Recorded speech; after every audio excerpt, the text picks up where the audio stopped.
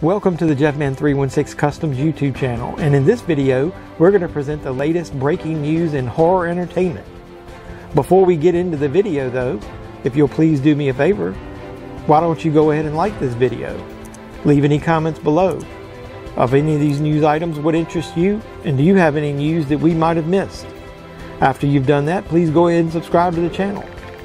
And then once you subscribe, hit the notification bell so you'll know when we post the latest videos, news, recaps, reviews, toy hunts. So let's get on to the latest horror news in the world of horror entertainment. Let's go.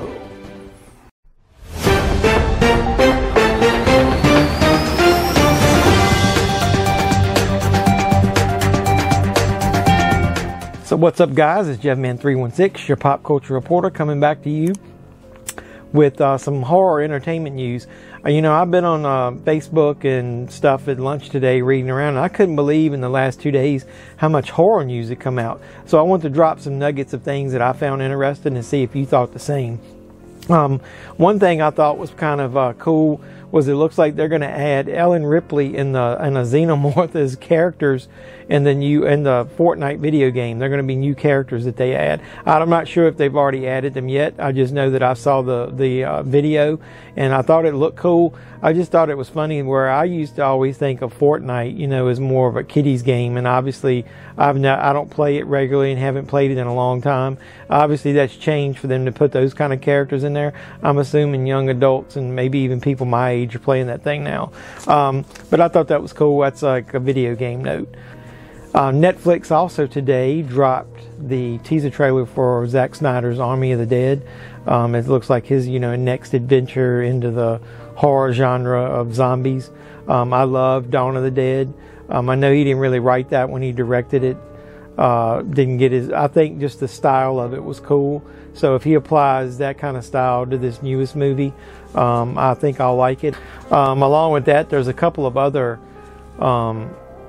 news items that are related to, I guess, what you call horror sequels, prequels, that kind of thing.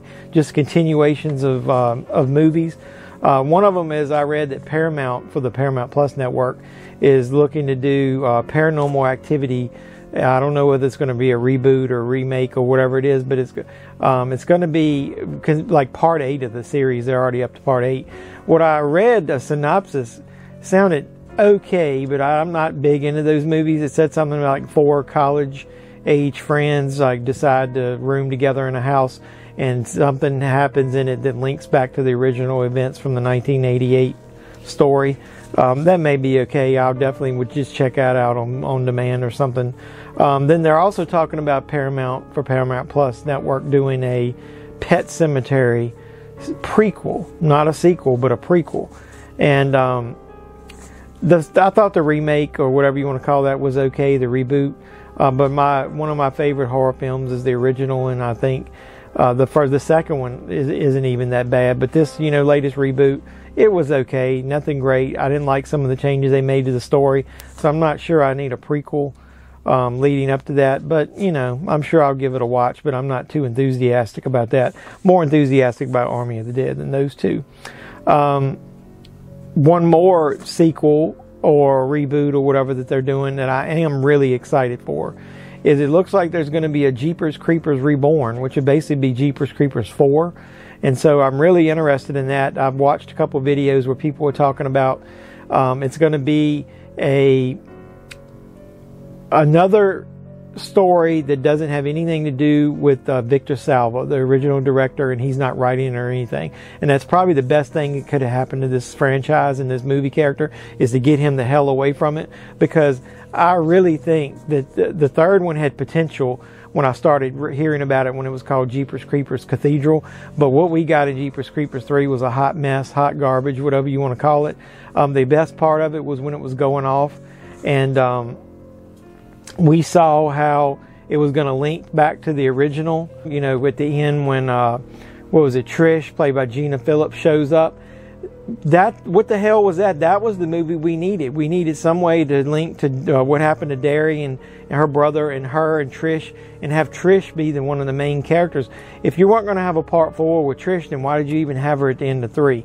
To me, The third one was a cop out just for him to wait to get a movie out and make a quick buck. He couldn't, you know, because of his Victor Salva's past, he wasn't able to do the movie that he wanted, I guess. But I'll give us that trash. It had some potential, but I just didn't like the way it was made.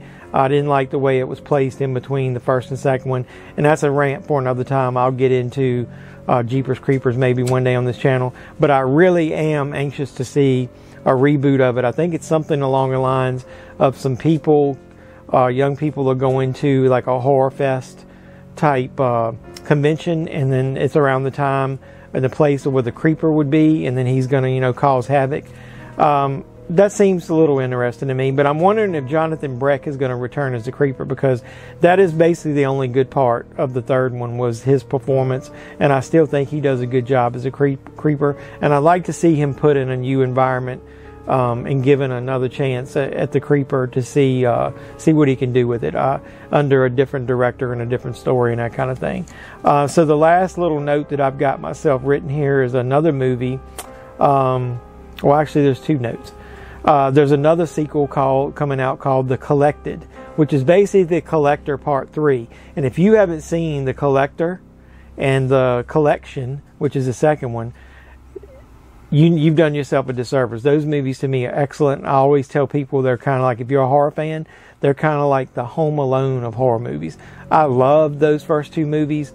I can't wait to see what they've done in a third one. And I've seen some behind the scenes photos, and it looks like it's going to be something in a police station, so I'm not sure how that's going to work. But it looks like there's multiple returning characters from the original two.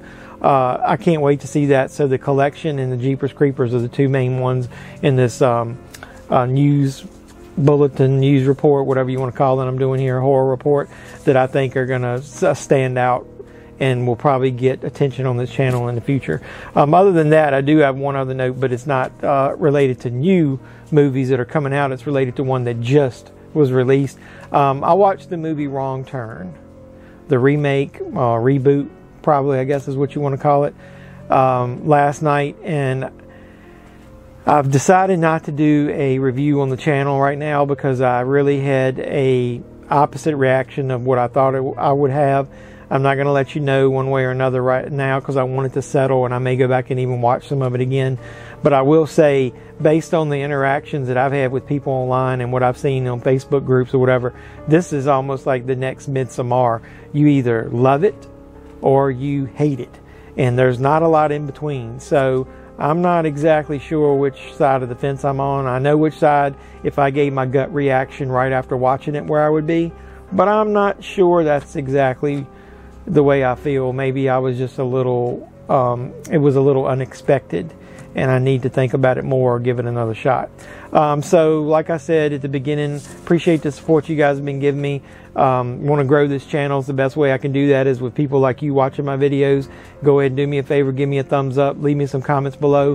What horror movie sequel that just got announced or prequel or whatever that's coming out are you excited for? Leave those comments below. Let's get some conversation started. Then once you do that, go ahead and subscribe to the channel if you haven't already. If you are a subscriber, I really appreciate your support. Once you subscribe, then go ahead and hit the notification bell, and you'll know when I post new videos, reaction videos. And then after you go ahead and after you've done all that, you'll be prepared to see any future videos that I post on this YouTube channel, and you can come back and we can have some fun together talking about horror and toys, anything pop culture related. So I really appreciate the support, and this is JeffMan316, your pop culture reporter, signing out saying, you guys be safe out there.